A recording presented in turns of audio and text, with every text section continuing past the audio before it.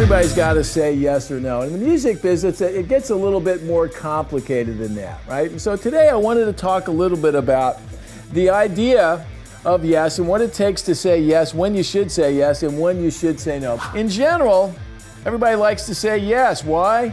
Because yeses are easy. They make people feel good. On the other hand, no's are inherently uncomfortable. If you say no enough times, people think you're being negative. They never think that maybe you're trying to do the right thing. You've got to be able to do your homework to evaluate the right yeses. For example, you're a young songwriter and you've been toiling away and you're trying to find some validation for your work.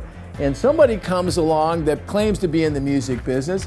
They are offering you some sweet deal that you are just so happy, so feeling good to have somebody acknowledging your work that you feel compelled to say yes. That yes could cost you a lot. The list of sad stories of people that got into horrible arrangements in the music business by saying yes to something that didn't make sense because they didn't do their homework is legendary. As your career gets further along, you need to know that when you say yes to somebody and you've done your homework and you're not doing it just because it feels good, you got to really, really mean it. And that means being professional. When we talk with our Incubus guys, we talk all the time about the ramifications of yes and the commitments that happen after you say yes. Being professional is something not to be underestimated. Talking about no, as a manager, I spend a lot of time saying no to people. When you analyze something and you're in the no position, people second guess you all the time. If you're gonna say no, you have to have conviction about it, you know? Because when you say no, people are gonna push back and they're gonna try to talk you out of it. And lots of times in the music business, the answer is no. So if that bothers you, you're gonna have a tough time guiding your career.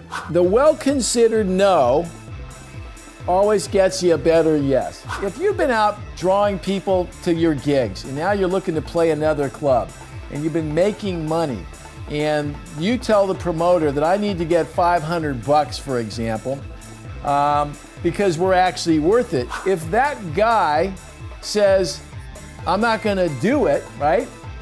Then you have a decision to make. Do you go and lower your market value, or do you say no in that moment and walk away from the gig you want? By walking away from that club owner and playing somewhere else, you'll find that very often you'll get a call back with the answer you want because that person probably has done his homework by now, has played the game with you and is ready to say yes. I know that people don't want to hear no. So around our world here, we very seldom come right out and say no.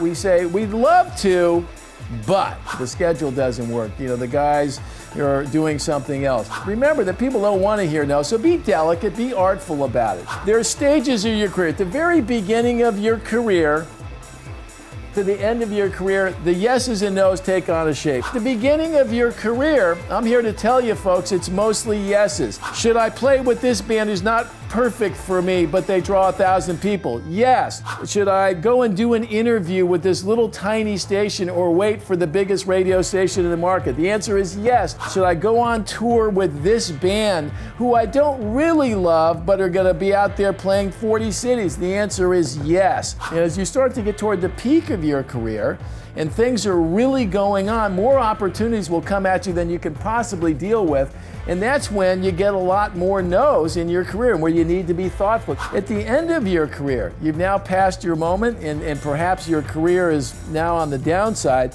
I'm going to say again that there's more yeses at the end.